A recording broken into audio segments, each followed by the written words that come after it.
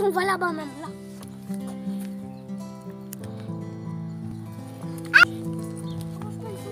Oh. Vite, maman, vas-y. J'ai pris une vidéo, pas une photo. How often do you read? Like, are you somebody who loves reading that very much? Like, the way I grew up, I was taught how to read by my parents, right? But it wasn't a habit, like, for me to read, like, constantly, having the initiative to, like, get books and get your children read. That wasn't something that I was taught very much. So, I love reading because I learned just by myself. So this is a habit that I'm thinking, like, this new generation, we have to teach them that reading is very important. Like, internet has gotten everywhere, like, it is everywhere. Facebook, YouTube, Instagram, loads of them. So I'm thinking, like, if I don't make this a habit, my children won't get it. Okay, so I would love my children to grow up and with this habit of reading, like reading novels, getting informed. They say knowledge is power, right? So this is what I have been doing for some time, and I cannot tell you, like, oh my god, I love this activity so much. So this is our lovely library that I usually take them, guys.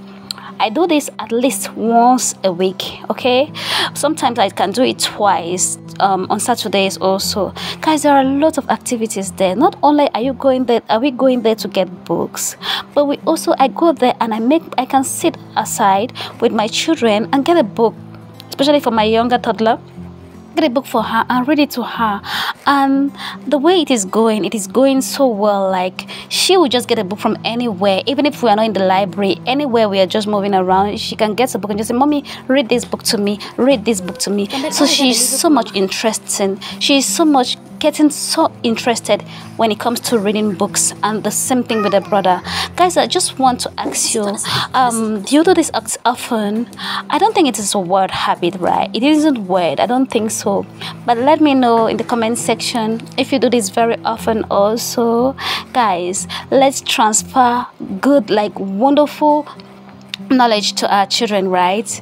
Please do not forget to give us a thumbs up to this video, like it if you love it, and comment, share, yeah, all those good things. I'm hoping on you to be able to write back your comments, like, if it is something that you do or you would love to do if you don't have children. And please, guys, watch this video to the end and give me your support. I love you so much. Thank you for watching, and see you in my next video. Bye.